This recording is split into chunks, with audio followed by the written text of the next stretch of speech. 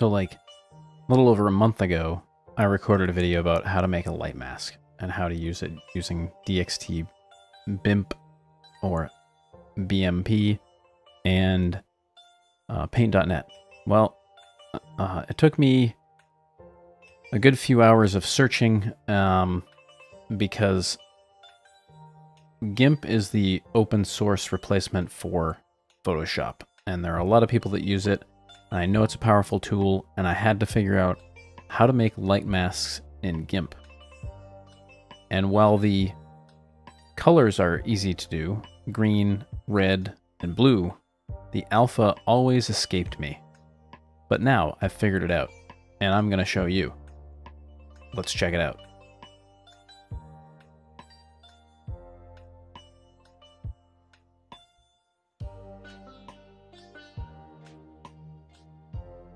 So here we are in GIMP. This is the latest version, which is about GIMP, let's see, 2.10.24. So I've opened an image, a PNG, which has a transparent layer, which you can tell by, or a transparent background, which you can tell by there's no color behind this. This is from one of Habdorm's trailers that he was using. So as you can see, I was doing a couple of things here in the background to make sure I still remembered what I was doing. So this particular file is something that we're going to use for our trucks or whatever the case may be. You've got a blinker here, a marker light with ABS, which really isn't a light in this case because we don't have that functionality. If the brakes fail, we don't have the ability to make that come on. Here's another marker light. Here's another marker light and a white marker light here. And these are just color, black and like probably a chrome or an aluminum color. We don't really care about these too much here. It's more about the lights. So we're going to do a couple of things. The first thing is we're going to show you how to make an alpha layer overlaying what we have here. So we know that we need red, green, blue to signify our colors. On this particular trailer, you're not going to have any blue because it does not have reverse lights. So you don't need to worry about blue. So what we're going to do here is select Add Layer Mask. Now this is going to come up with this screen, and I have selected Grayscale Copy of Layer. That's very important. That's exactly what we're looking for. Any of these other things make it more difficult to work with. So done. Now everything starts to go like really gray because the alpha layer is a transparent layer over this, so it's showing you what that looks like. So we can disable it and turn it back to its original format. This is again right-clicking and then disabling the mask and then right-clicking and showing the mask, and this will show what is underneath, or what in actuality overlaying the colors of this here. So this is nice because all of this now can be marker lights without too much trouble. A couple of things you might want to do is select this area and brighten it just a touch. Again, these are things that you're going to have to fine-tune as you learn how to kind of do it yourself, and what the game is looking for. So I've copied the layer. I deleted the colorized portion of it because we don't need the colorized version of it for the for the light mask, because we need red and green, not orange and all these other colors. So what I'm going to do is select the lights, make sure it's on Show Layer Mask over here. I'm going to go up here to select all, then copy visible, and then create a new layer.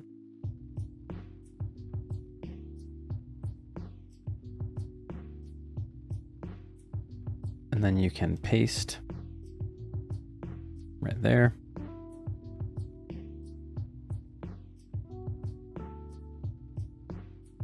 And then you want to anchor it in position.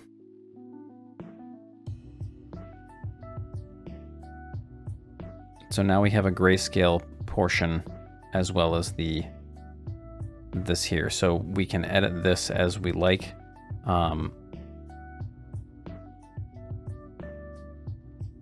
For all intents and purposes, we can we could do a lasso around this.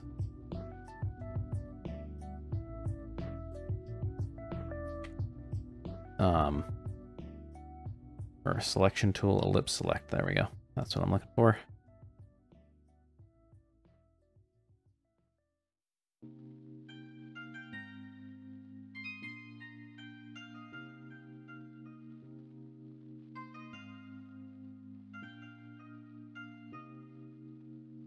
And then in there,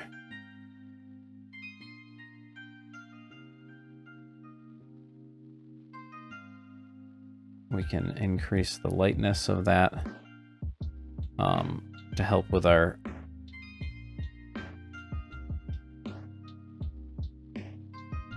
colorizing of that.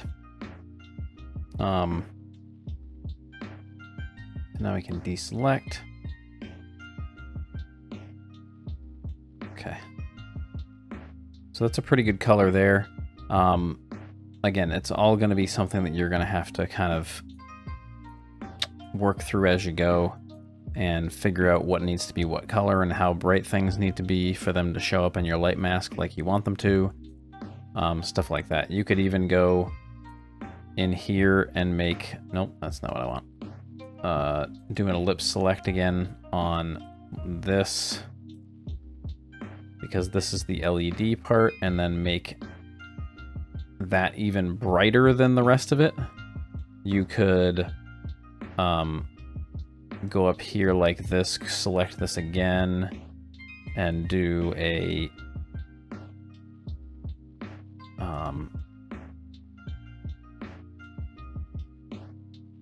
invert it. So invert it from the darkest it was, which would make it even lighter. There's a whole bunch of ways that you can go about editing these before you put your overlay over. So now we're going to create another layer up here. You can again change this afterwards. I'm going to do overlay like I did in the other.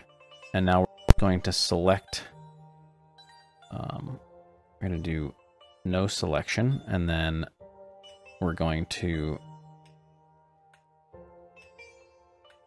again cover this area.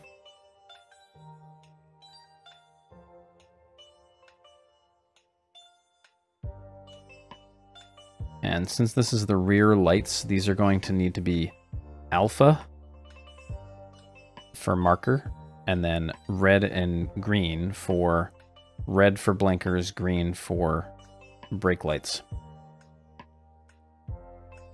So now what we're going to do is we're going to select a color, and we're going to go in here to red and green, which is going to be yellow. Now we're going to fill this layer yellow, and that's what it's going to look like. So now you can play with the layer a bit, go into the properties of the layer, and you can say, no, I want it to be multiply. Okay, how's that look? You know, that looks a little bit more reasonable. It's not quite as bright. Maybe you want it brighter. It depends on what you're looking for. Now, why is that yellow? Well, because that color includes both red and green if you look in here. So red and green are maximum 100 on RGB, and that's what we're looking for. That makes sure that there's no blue in there. It's 0. If there were blue in there, then you would have a reverse light, which we don't really want on a red light. This, I believe, was red. So, nope, that's orange, sorry. So that's an orange light. It's going to be a marker. Again, that orange marker is going to be covered by the, this down here, which is the alpha layer. So we don't need to worry about that. So what we can do is we can black out everything that we don't need. So we'll end up cutting it out. This is going to be a blinker. So on the inside portion, we'll probably have to do a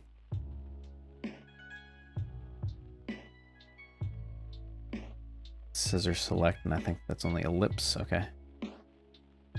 So it'll probably be a little bit, you know, arcane in my selection, which I think is what I did last time.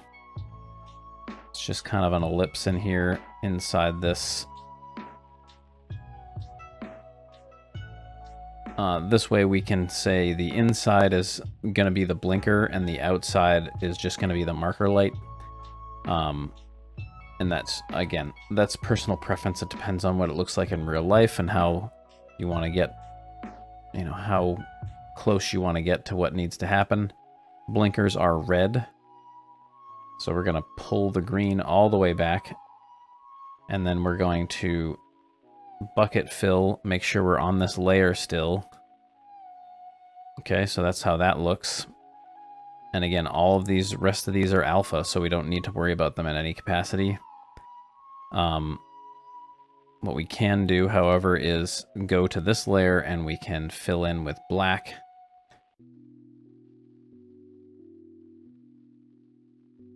So we can do a rectangle tool, and we're going to have to avoid this down here. You know what? I'm going to even do an ellipse tool because that's going to help us out in this case. Like that.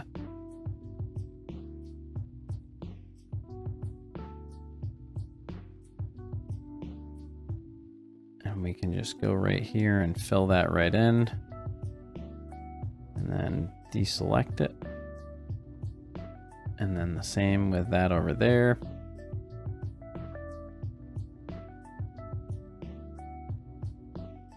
This is a rectangle, so we can just cover this right like that.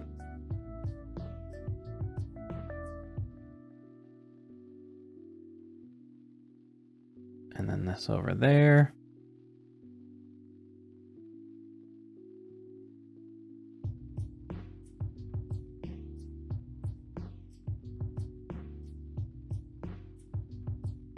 And now we have this here, so we'll have to black that out. So we'll have to select the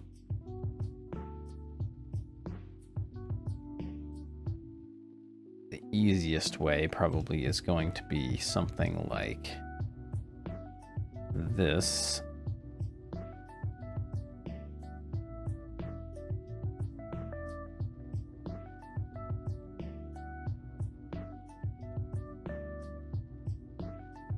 And then invert selection. And then fill. Oh, that's not right. We don't want to do that. We want to do...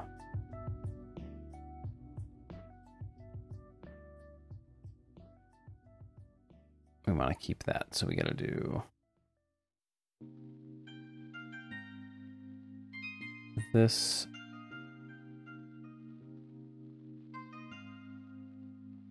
And then press the plus sign. Oops, that's not going to work, is it? I'm holding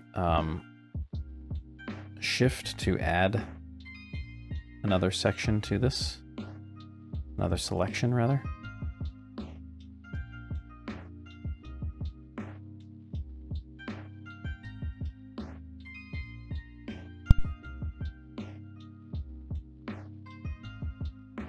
Poorly, mind you. Poorly, I'm doing it poorly. Here's the trick. I'll move that up a little bit and that over just a little bit like that.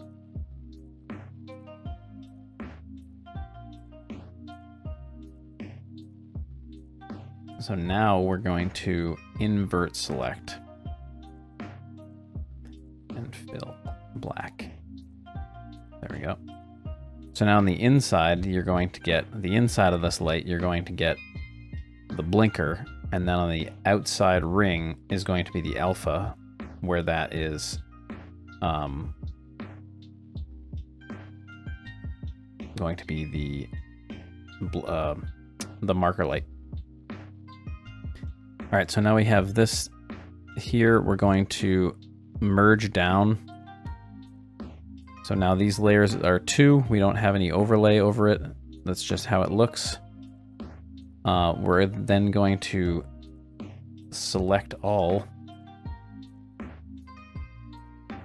copy visible, go down to the other layer here, and turn off the layer mask.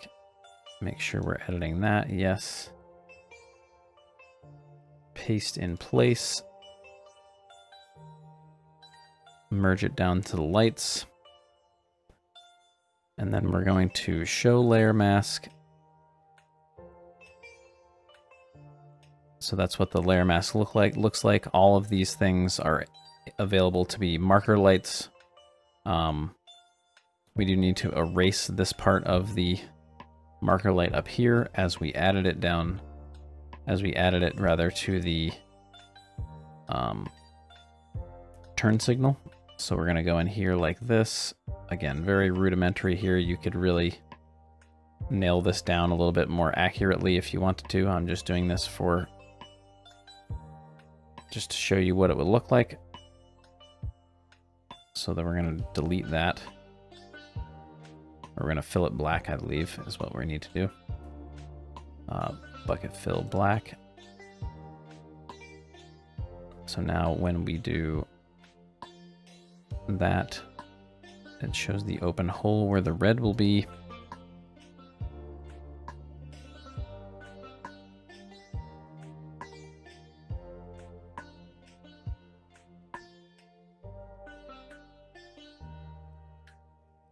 I think that actually should be black. Should be deleted is what it should be. Delete, like that. There we are. So we get the red coming through. So that's a few different steps. I'm sure there's a quicker way, but right now I don't know it. It's basically turn everything into a grayscale image. And then you're going to, again, right-click, create layer mask, or add layer mask, and bring the... And I can do it from this one right here again to show you. Add layer mask, grayscale copy of layer. That's very important. That's exactly what we're doing in this. That's all the alpha layer is a grayscale color of whatever you want to show up as a texture on the light, and then you go from there. So now you can use this as your texture for your light mask into Blender or Zmod, whatever. Save it as a DDS, save it as a TGA, and then write your TOBJs and off you go. Now when you press the brake light or turn on the lights, it's going to have that texture of the alpha in the background and not just a plain white or solid orange or red color. So hope this video helped you guys, and looking forward to seeing what you make with your light masks. See you for the next one.